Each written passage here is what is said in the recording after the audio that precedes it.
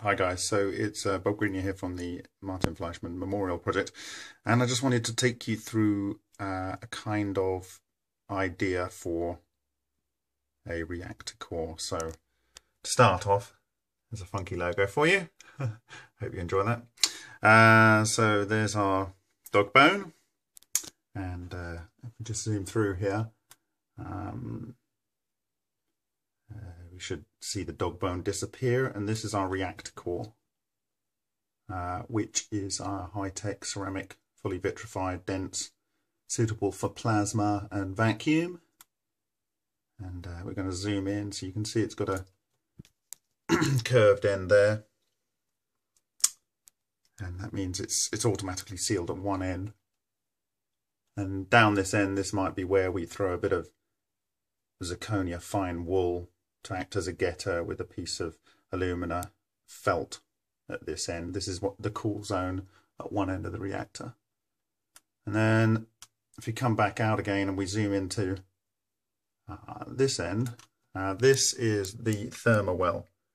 And so in there you would insert your thermowell, your thermocouple, and measure the temperature in the other cool zone, which is well within the capability of a K-type thermocouple.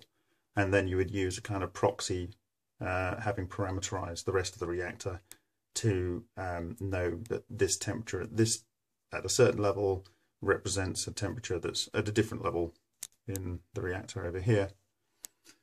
So just take it a little bit further. So we're going to pop this thermowell out.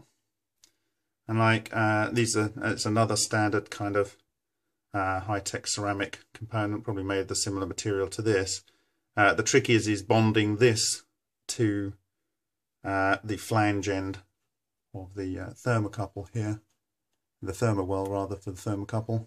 So we spin this round, you'll see this could be some high alumina content refractory cement or bonding agent that you put down here, or it could be manufactured with some sort of molybdenum-based brazing agent on this part, and then you seal it once you put the reactants into the reactor core. So that drops down there, you pop that in there, either you wait 2 or 3 hours for it to set, or you heat it up a little bit and set it in a shorter period of time, or you use a brazed version. An expert company would be able to tell you the correct thing to use. And yeah, so that pops in there, and you get to see the dog bone. Yeah.